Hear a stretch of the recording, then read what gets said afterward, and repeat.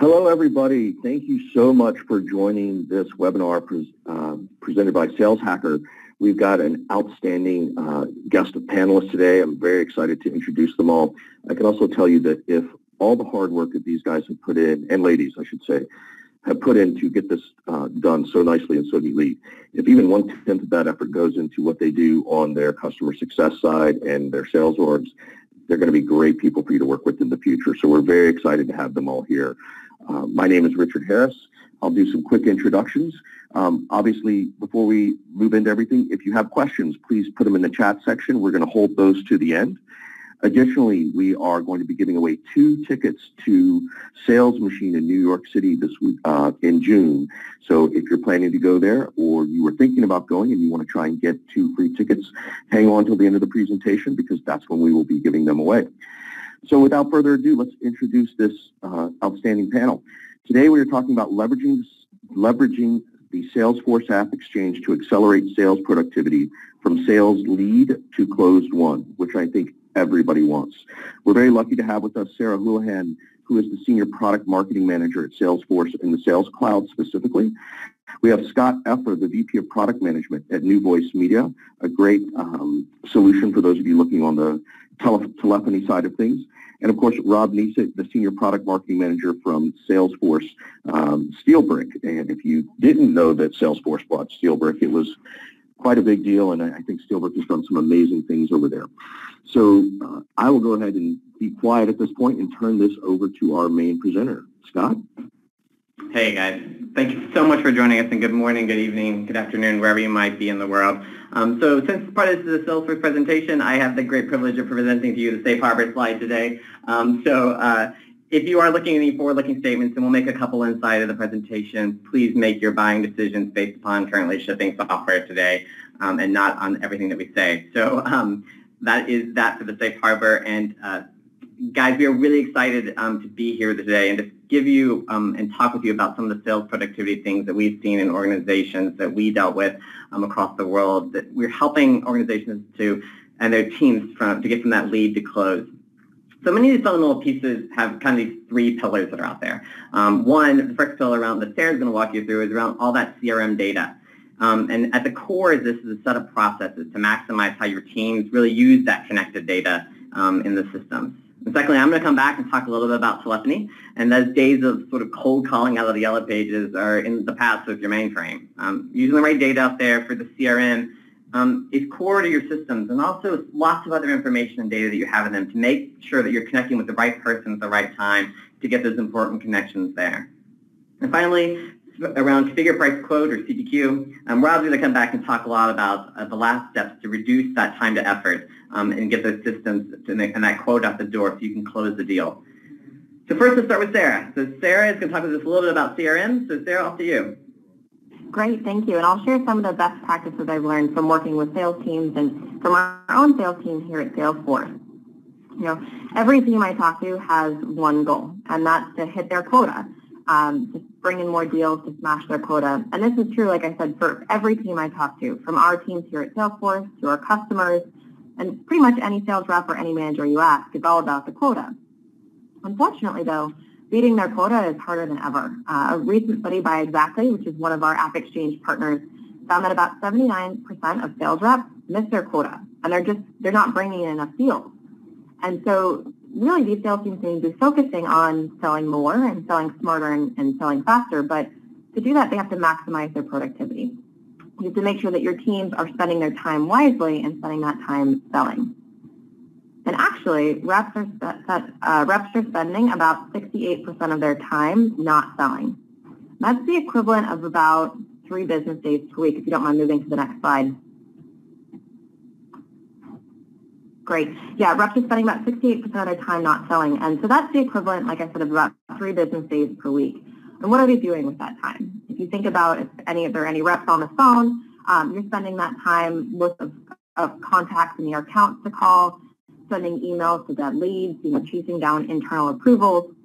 And the reason they're spending so much of that time not selling is the sales processes that they have in place are broken. If your reps are not working with complete time tracking down that right data that they need. If you're manually routing your leads to your sales reps or to your new hires, there's going to be a really big delay. And every hour, every minute that a lead comes into your system that's not followed up with, it starts to go cold. Or maybe you're relying off of spreadsheets of leads and accounts. So those manual processes come with a really big time delay that impacts the productivity. So, if there's a lack of visibility into the sales process and slow sales cycles, that can cause a lot of problems as well. I've talked to teams who are using Excel spreadsheets to track their sales, and they don't know until after the quarter has closed what deals are going to come in. That's a huge problem for sales, finance, for business. I always like to say if you can't measure it, you can't manage it. And last but not least, inflexible systems are really impacting productivity. If your reps can't get the information they need out of the systems, if they have to go hunt for, information maybe in a marketing system, a CRM system, go to another system for the product list, that's taking a lot of time. And also your reps are on the road. If they can't access the information they need on the go, in their mobile app, in the palm of their hand, that's going to impact their ability to serve customers while they're on the road. So with all of this kind of doom and gloom, how do you make it better? How do you make your teams more productive? And that's where I'd like to talk a little bit about Sales Cloud, which is the #1 sales application. And we've been the leader in Salesforce automation by building Sales Cloud to help reps sell faster with built-in intelligence, to sell smarter with a new intuitive interface we call the Lightning Experience. But it's really built to drive productivity, that new Lightning Experience. And the core of the Sales Cloud, and actually Salesforce as a whole, the Salesforce platform, is that reps can sell the way that they want to. It's highly customizable, so you don't need to change the way you run your business or change the way your sales process runs to fit into some system. The system changes to match your unique needs. And that's the heart of what Salesforce does. And we're focused, though, on making sure Sales Cloud covers the entire sales process from lead to cash. So, I like to look at CRM as the center of a strategy that follows the path of your prospects throughout their journey. So it's really important to have Salesforce automation, but also to make sure that you have a steady funnel of high-quality leads coming in through marketing automation, that your reps are working off of clean, usable, up-to-date data. So you need to have data cleansing and data insights. You need to also make sure that, a lot of your conversations are happening in your email inbox these days, and those pretty much happen in a silo. So bringing that intelligence into your CRM and linking your partners into your CRM as well. So what you're doing with your team isn't happening in a silo outside of what the business is managing for your direct sales. And this goes all the way through, closing deals with CPQ and running analytics to help measure your business and get more insight. A lot of products in this scale, but we also have the AppExchange as well. So, I encourage those of you who are listening, looking at your strategy to maximize productivity and to fuel your reps with everything that they need, take a look at the AppExchange and see what's available for marketing automation, for partner collaboration, for data cleansing. And really, all of these capabilities lead to amazing amount of success for our customers. We talked about the goal of this webinar is around maximizing productivity. If you wouldn't mind moving to the next slide. We survey our customers every 6 months, and we want to make sure that what we're putting out there is helping them achieve their goals. And really, across customers of all sizes, from Fortune 500 companies to mid-sized companies, we see some great results. And if you wouldn't mind moving to the next slide, please. Great. And we see about a 44% increase in sales productivity. So I talked earlier about, reps spend about 2/3 of their time not selling. We're really focused on making sure that you get some of that time back, that there's, automated processes that make the sales process even easier, move much more seamlessly, that the right data is coming in and it's served up in a useful way. We also see great increases in forecast accuracy and revenue, but also lead conversion. A big part of driving more sales and driving productivity is bringing in leads, but also converting them into contacts and customers that you're working with. And that's where I'd like to kick it over to NewVoiceMedia, because a big part of converting those leads is actually talking to them. And so that's why that connection layer is very important. So with that, I'll kick it back over to NewVoiceMedia. Thanks, Sarah. That was awesome. So let's talk a little bit about data. And all of us know sort of that focal importance of what data does for us and how we help teams make decisions. But again, in that core with where Salesforce has all that CRM data, but it's a lot of data that's around it. The data that exists in your accounting systems, the data that exists in your front-end systems, to help your teams that are out there in the field trying to close the deals. And really with all those important pieces of the data, we start to make the right decisions, create the right dial list, create the right presence that you have there inside of the system. And it's not just finding the best person, but finding the best time to support in this global environment. There's a story that we've all heard from Mark say, this evolution of technology from the mainframe into client servers, into cloud computing, and then this age of the customer that's there. And telephony has evolved as well, just evolved a little bit at a slower pace there. And it's evolved to this thing, and when we look at what telephony has done, we really see cloud and telephony as it sort of go hand in hand, and this evolution of how we can relate this data. It's inevitable that if we're going to succeed, if organizations are going to succeed, they have to have that sort of in their place to create that better customer experience. It evolved to a place for the need, and we've seen it for this need to create the opportunity to make organizations communicate better for the prospects and how to actually have to make them into happy customers. And finally, it comes to the right tools. And you mentioned it again, Sarah, the tools that are out there, but these integrated tools, the integrated amount of data, the integration in one environment, to be able to bring those tools together to not only give a great experience for the end user, which is really important to all of us, but fundamentally, how do we make it so that they're happy and that we're actually gleaning a lot of information from that to get the right insights around this information there. When we look at the insights, there's core pieces to us. As you look at data, and I've often discussed this when I'm talking with customers about the journey, our customers, we're talking about their customer's journey, the journey from when they pick up a phone, the journey from when someone calls into them. What was the experience like? How does their workforce manage that? How does the right teams have the right information in the right place? So they know how things are going and where they're going well, or maybe if they're not going well. Where are the challenges, the bottlenecks in an organization that are preventing you from going? Understanding what that journey looks like, it's imperative. So as we look at analytics and what Salesforce has done with analytics, as well as analytics in general, the key to having this is how do we look at that data to bring all those points back together to sort of have that clear kind of 360-degree view of what that experience is like for our teams and for our customers and that experience that happens for our productivity. And I want to leave you with a story from my side, and the story is about a large telco customer that we work with Salesforce to close. And they had some pretty lofty and aggressive revenue goals that were out there, and they were looking for basically an integrated solution, an integrated dialer, integrated with all of their data and their CRM to better serve and to better call out to all of their prospects and create these customer environments. And because of this existing in the cloud from all these solutions, we were able to actually help them to accomplish it because it was two fully integrated solutions that came together. And within 16 weeks, they had 250 reps running on a system in 7 locations around the world. They were a true global rollout, and they weren't stopping there. They're about at that $450 million target with about 450 reps.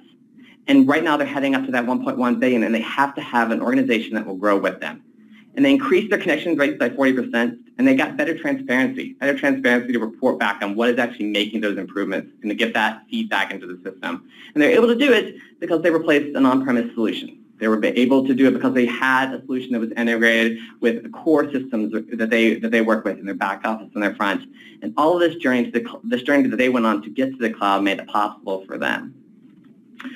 So after all these great connections and after you have all these great interactions, what we want to do is really focus on what is the right tools and the right data to make that close. So I'm going to pass it over to Rob. Go ahead, Rob. Thank you, Scott. So, one of the things that we've noticed at SteelBrick, and it was incredibly surprising to me when I started working there, is that while companies have invested a huge amount of money and time and resources into building out their CRM and integrating the right tools into there, such as NewVoiceMedia, so you can connect with your customers quickly and have visibility through the beginning of your sales process. And on the other side, in the back office, building out systems like Oracle, SAP, and Sage in order to effectively provision orders, track invoices, and manage kind of your back office accounting, there was this huge gap in this last, sort of mile of the sales cycle where reps were going back to basics and using kind of old school tools like Excel to generate their quotes, PDFs to put proposals together, Word to manage contracts, and email is kind of your baseline of communication for all these different things. And that causes a number of different problems for reps, for managers, and for the business as a whole, the least of which being an incredibly slow response to customer inquiries because this process is so manual and takes so long. but also, abilities or difficulties around controlling pricing and levels of discounts, having visibility into the overall sales cycle so you can see your opportunities inside of CRM, but start to lose track of it once you get into the quoting process because you're not able to see through that barrier of Excel and Word to really see what's in the pipeline and what's actually going out to customers. And no real control over process, making sure that product rules are being followed and that quotes that are going out to customers are actually accurate, technically valid solutions. And so the result of that is, on the business side, this lack of visibility, this lack of process control, and from the customer's perspective, their expectations really aren't being met. They're not getting the services that they expect, they're not getting the quotes accurately, and the proposals that they're getting don't really look very good. And so the solution for that is really to find the right tool and build that into your sales process overall. And that's why at SteelBrick, we're incredibly excited to be part of the Salesforce family because we're able to deliver this process from initial lead all the way through to billing and collection right inside of the Salesforce platform, giving you the kind of visibility, trust, and process control that you expect as part of a Salesforce product. So if we could jump to the next slide. The result of that is pretty impressive, starting with the ability to actually get accurate sales quotes out the door very, very quickly by having sales reps use the familiar Salesforce interface to build the quotes and building the product rules and logic directly into that so that you know as a sales manager or as a business manager that every quote that's going out to the customer is actually accurate and technically valid. And of course, anybody that's listening from the marketing team would be incredibly excited to know that part of the solution is really being able to create branded proposals and make sure that everything that's going out to customers matches the brand look and feel that your company expects. So you're able to just sort of elevate this whole process to be much more professional. And on the back end, you can fully automate the quote-to-cash process and have the sort of visibility that you need in order to effectively manage your business. As you can see how things are flowing through from the beginning of your pipeline to what quotes are going out the door, all the way down to what your invoice status looks like and what your monthly collection process is looking like using standard Salesforce dashboards and reports. And so the result of that is some pretty impressive levels of customer success, starting with the ability to actually reduce your approval times by 34%, and pardon me, the labels on this slide look a little bit off. So it was a 34% reduction in approval times, an ability to actually get from quote to order 70% faster than before, and actually an increase of 80% in terms of quote accuracy. And so the result of that in total is a 50% improvement in your quote-to-cash ROI, comparing that against sort of this manual process or existing CPQ system, and then moving this all into Salesforce and having that level of control, visibility, and expectation setting that you get out of Salesforce. So with that, I'll turn it back to Scott to bring it all together. Thanks, Rob. So finally, what we wanted to do basically is at the end of this, it's been about 20 minutes, and we're talking about these three key pillars that are there, this entire process that happens around this. And there are many tools that fit into many different sections and many different pillars that we have for these components. But from your CRM to this interactions that we have with your prospects, to that ability to how you make the final leap or that final ability to close the deal and then make them and turn them into customers is really where we want to focus and where we focus with our customers in helping them to improve their productivity. As we look at this and as we get a core understanding of these processes, we help our teams have this valuable data, and it really comes back to that data. How is it connected? And how do you make all these interactions, whether it be emails, quotes, phone calls, get that full 360-degree view of your customer to really close the deal? So Richard, that's it from our side. We'll test it back to you for any other questions.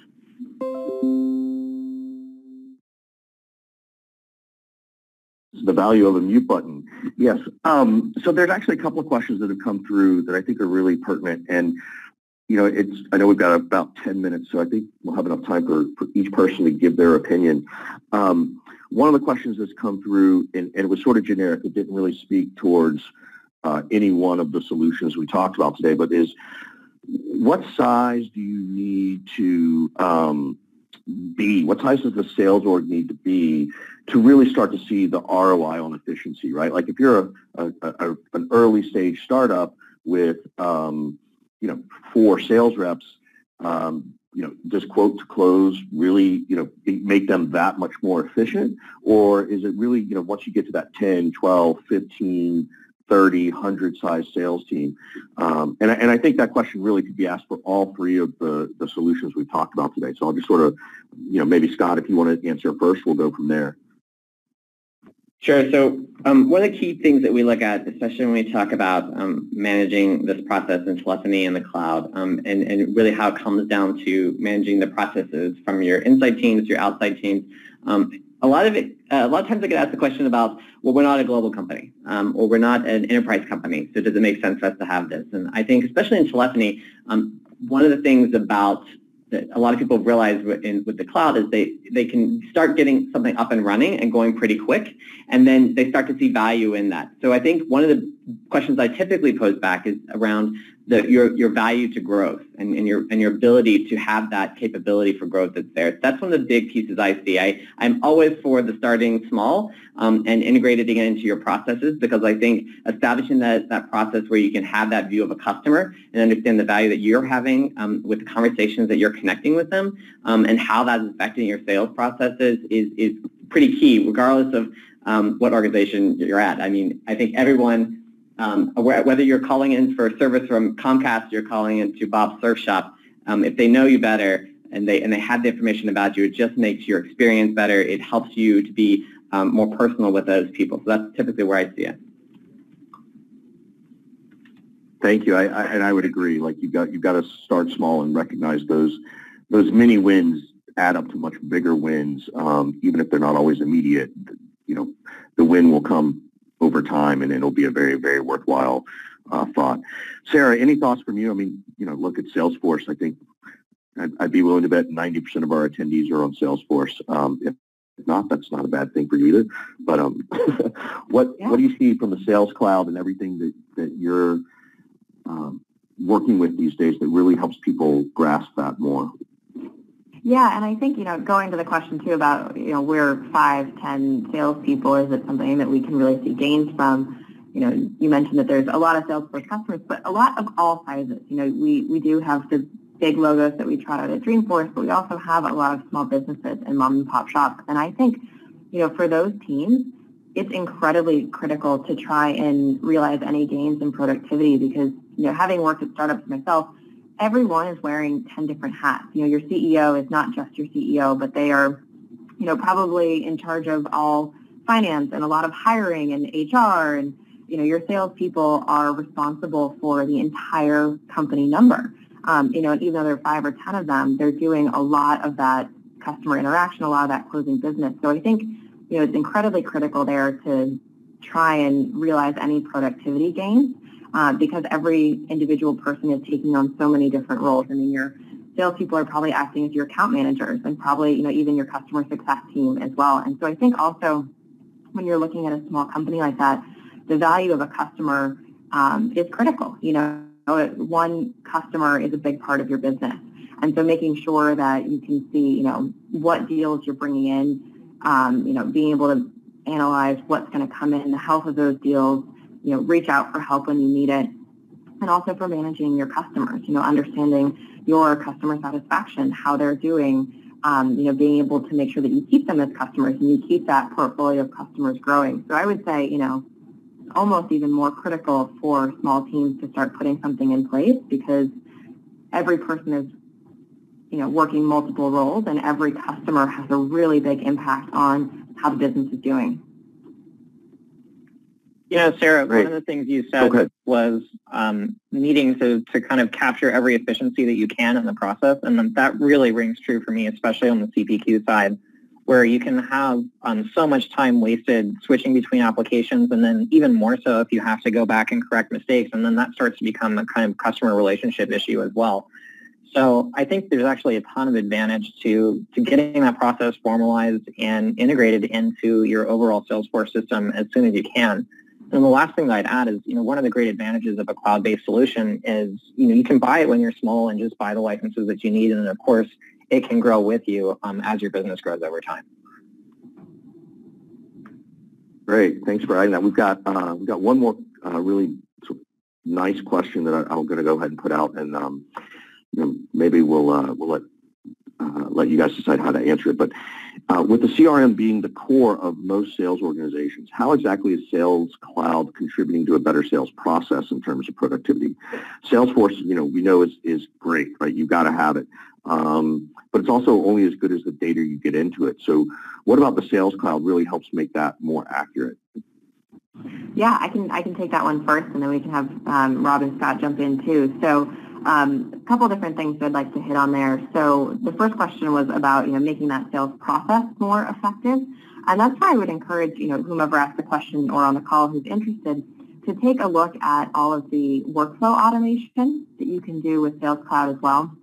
So we talked about manual approval processes and how long it can take to email your manager for pricing approval or expense approval. You can build all of that into the system. So that's, one of the core tenets of all of our products is it being heavily customized or, very customizable. So that's why I would encourage you to take a look at, what do you want your sales process to look like?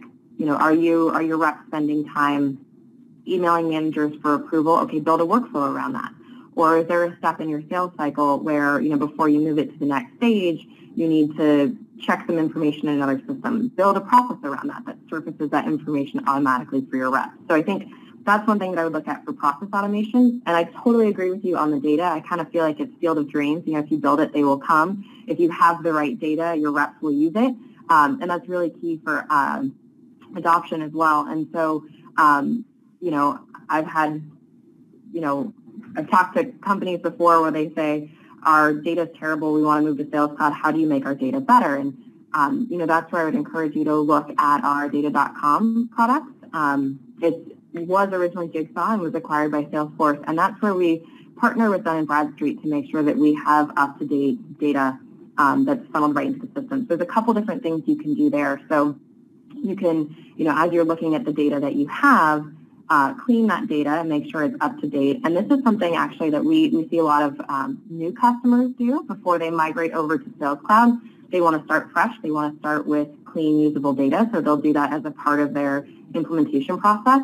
And also something that current customers do on an ongoing basis to make sure, data goes bad at an alarming rate. If you think about how often people change jobs, change phone numbers, change email addresses. So it's really not a one-time thing. So a lot of people do that as an ongoing process to make sure the data is usable. And then you also want to make sure that reps are getting insights, that when they come to their CRM, it's not just something that they're filling out data to make their manager happy, that they're getting something that helps them do their job. And there's a lot that we have, particularly in the new Lightning experience that helps around that. My absolute favorite is account insights. So when you go to your homepage as a rep, it knows what accounts and what contacts are assigned to you, and surfaces relevant information. So I can, maybe, for example, I'm prospecting into Nike, that's assigned to me. I can see, what press releases they've put out, if they've had any leadership changes, their financial results. So that way, not only am I getting the data about who to contact and, what to call and what number to call or what email to use, but also something to talk about with them. So it's not just about, building a process, but making sure that, like you said, the data and the insights and information is there as well to make it something people actually want to use. And I'll just add to that, Sarah. One of the things I think that's pretty key around it is as we look at the data part, I think it's pretty crucial. And one of the things that we look at a lot is, if you look this morning, there's 2,996 apps on the AppExchange, and we're very honored and proud to be one of them. And one of the main reasons that we so tightly couple our data into the infrastructure and don't take a lot of the stuff off platform that we don't have to, is primarily focused around how we make more value out of the data and what that experience is for people. And so if you look at some of the statistics, and my data is a little bit dated, so this might be even higher today, but over 90% of AppExchange or customers at Salesforce have more than one AppExchange app installed inside of them, and it gets higher and higher value to them as they get more and more applications that are there. And so as we look at that information, as you look at it, all that data somewhat from these systems sits in a silo, but on one platform to be able to then you get more insights around, again, what does it look like? What is that journey? What is the experience? How was actually something that when you called out to someone, How did they feel connected with you? How did you make this a more personalized, and your reps make it a more personalized experience? And how did you know who to call next?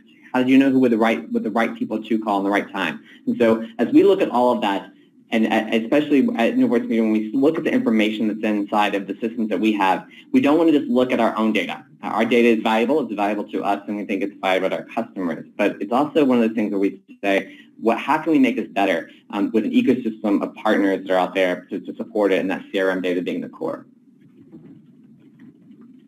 That's awesome. Thank you for that insight.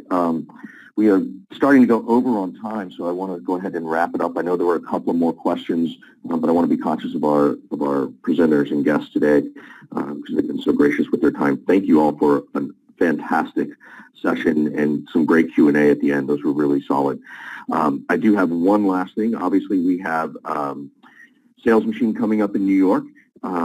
And we have a winner for the 2 tickets to Sales Machine, which is Stephen Wilkins. Thank you for joining us today, and a free shout out and plug to you for parsley.com.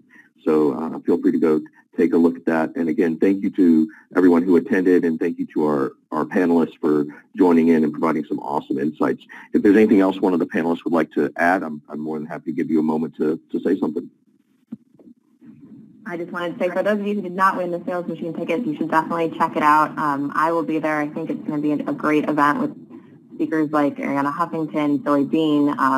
You'll hear even more about how to better manage and run your sales teams. So I'm attending. I hope you all will too. Great. I'll be there as well. I look forward to seeing you. Well, thank you, everybody, and have a great rest of your day or evening, wherever you happen to be, or morning. Take care.